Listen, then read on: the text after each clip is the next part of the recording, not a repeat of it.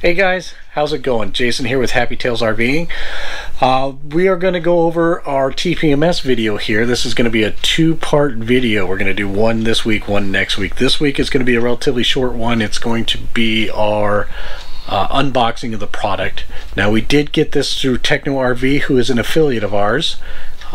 Please hit the link down below. They have a lot of stuff. They're a great company to work with. They're easy and their customer service is top notch. Cannot recommend these guys enough. They are fantastic to work with. This is going to be a Tire Minder, is the manufacturer. We'll go into more of that. The reason I wanted to do this little introduction is because when we were doing some editing, some of the video just didn't look right, so we kind of moved some stuff around. Unfortunately, we had to get rid of some of the information, so I'm kind of revamping that here. Like I said, the old system was a Lippert. Nothing wrong with it. This is more of a personal preference, but we really enjoy that. So please stay tuned, enjoy, and if you have any comments, put them down at the bottom for us. We'll get back to you as soon as we can. As soon as we see that notification, we'll get right back to you. I promise. So enjoy the video, and we'll see you this week. We'll see you next week. Have a good day.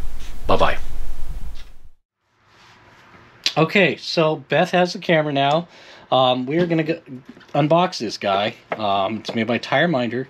The main reason that I went with this guy, well, two reasons. First off is it has its own monitor. So I can mount this on the dash, and I don't have to worry about it. I can look at it at a quick glance. The other really nice thing about this guy is you can set this up for either 2 tires, 4 tires, all the way up to 20 tires. So when you order these, you just specify how many transmitters you want and go that rate. So the nice thing is you can have, my truck's new enough, it has its own integrated TPMS, but if you wanted to, you could run both the vehicle manufacturer TPMS as well as these and have one display, and it would flip back and forth between tow vehicle or trailer. And then if you have a Class A, depending on how big your Class A is, you can run it all on this one monitor. I did get this guy from Techno RV, and we'll have a link down in the description for those guys. They're awesome. They have a lot of great products when it comes to the coaches. So open this up. The second thing of why I chose this guy out of all the others that are across the board is, granted this is just a kind of a screen protector, okay, but I can charge this the night before we leave, and I don't have to have any cords draping across it into another accessory port. So I can charge this guy up and it's standalone.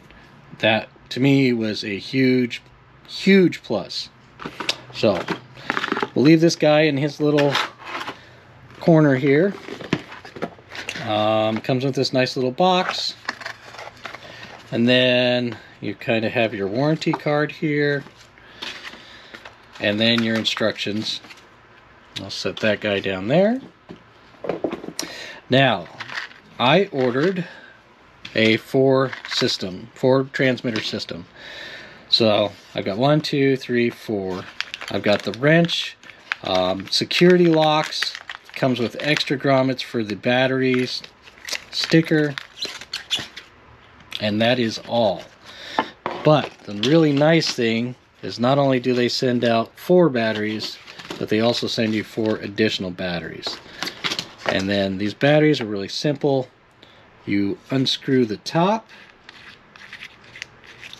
separates out, then you just slide your watch battery in here, and it tells you that it's a CR1632. Okay? And here's where that little extra grommet goes. Now, the system that is on here already has these anti-theft locks. You can choose to put them on or take them off. I really don't see many people taking these things. I'm sure that in certain areas it probably does happen. But It's nice to have that on because it causes a cinch lock, and you won't have the vibration of that thing vibrating off as it spins. I mean, you have centrifugal force on your tire, but it's just an added safety bonus. So that's the unboxing. We will go ahead and go outside. I'll show you the old system that we have versus the new system, this new tire minder. We'll install it, and we're going to put in the booster. So I'll show you how the booster is going to go. The booster I'm only going to put in temporarily because I want to wire it and move it, and we're kind of in the transition of changing out our battery pack.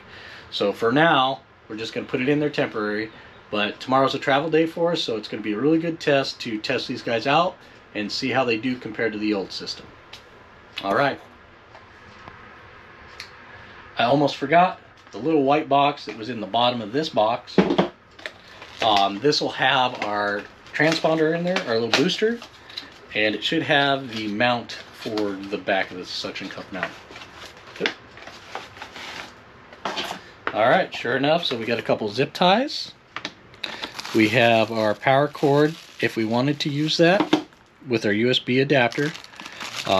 Here's our suction mount, and this is along with instructions for it, but this is our booster. They say to put it as close as you can to the front, possibly on the outside. So that is kind of why I'm going to just put it in my wet bay for right now, and then I will hard mount it to the inside of my pin box of my fifth wheel. But they give you little alligator clips. I will terminate these with actually eye terminals so that I can have a secure mount that I will then mount up to my bus bar. Just another thing that doesn't fall off and cause issues. All right, so now we're going to go out and we will take care of the install. Okay guys, I just wanted to show you real quick on the One Control app through the Lippert system of how you would find your TPMS readout. So depending on where you had this One Control app here, as you can see, I have it on my RV folder, but that's again on my app screen. So, you know, 2 steps to go through to get to it. Then you would hit your One Control, and as you see, it fires up. You have to go through your lights, your awnings, and everything in your slides. And then you come down here to the tire link. This typically would take anywhere from about 5 to 10 seconds to load up. Relatively quick for being an app. It's not that bad. Have to take into factor how far away you are. Usually if you're hooked up to the fifth wheel, it wasn't that big of a deal. But it's still several steps to go through versus having a standalone unit right in front of you. Again, there wasn't really anything wrong with the Lippert. It was just a personal preference. But as you can see, it takes a few steps to get to where your TPMS is. The reason it's not firing up here is obviously because we have removed this system, but I just wanted to show you. Okay, well, if you guys have any comments or questions, please hit them down in the comment section. Please give us a like if you like how the direction we're going with our videos. That helps us out a lot. It lets us know if we're on the right track or not. So, and again, hit that bell, get notified. We usually send out a video every week, and sometimes we might even send out 2. So if you have that bell lit up, you'll know when we let them out, and you'll be the first to know. Again, thank you very much, guys. We appreciate it. And have a good day, and we'll see you next week. Thank you. Bye-bye.